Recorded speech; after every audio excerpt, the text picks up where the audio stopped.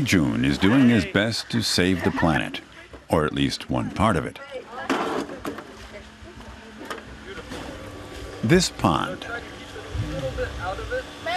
Jun is learning about environmental preservation and sustainability. On the agenda today, how frogs survive in ponds. This is the Green School on the Indonesian island of Bali.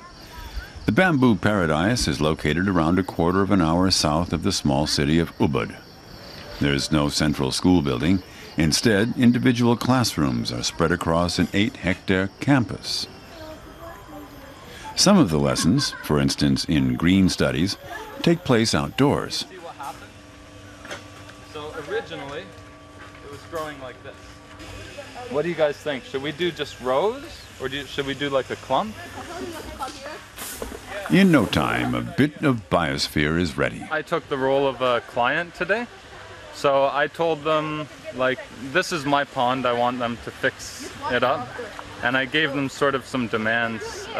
We've been studying the pond for 2 weeks, and we learned that the frogs are dying in here because there's no escape routes. This gravel will allow the frogs to reach land.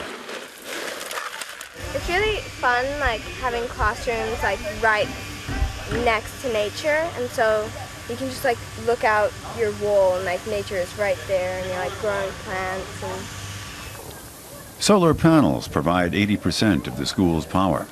The rest comes from a biogas generator that is fueled by composting toilets. Each class has its own garden and supplies the school canteen with food.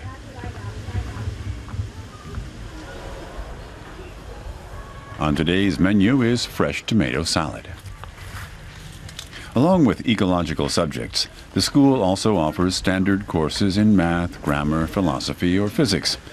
The students come from almost 40 different countries. The curriculum is internationally certified. Right now in science class we're doing a physics sort of lab slash, what do I call it? Design engineering project. Yes, we're doing a whole project where we have to build a roller coaster and made out of rattan and bamboo and glue, of course, and we have to build it and make it flow. And the idea was to take something from the natural environment, from the jungle, and construct from scratch a roller coaster that shows all the different points of physics and motion along the way. They have time and space to be creative with the bamboo, with the rattan, with each other, and the whole group dynamic piece. It's just a much more thematic approach to teaching than you would get in a traditional school. It's recess, a chance to check out the local surroundings. Here, concrete takes the place of bamboo. Bali's environment has suffered greatly from unbridled tourism and the rapid growth of the island's population. New settlements and streets have been built where palm trees used to grow. Sometimes, religious rituals are all that remain of the old Bali.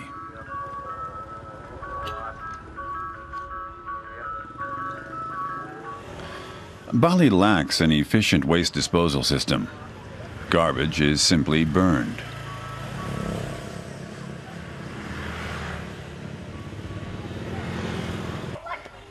Back at the Green School, after recess, it's time for math.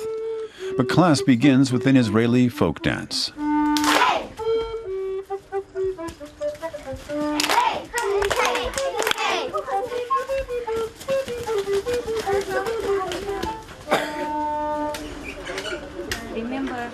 At the Green School, the emphasis is on combining practical skills with an awareness of the importance of our environment.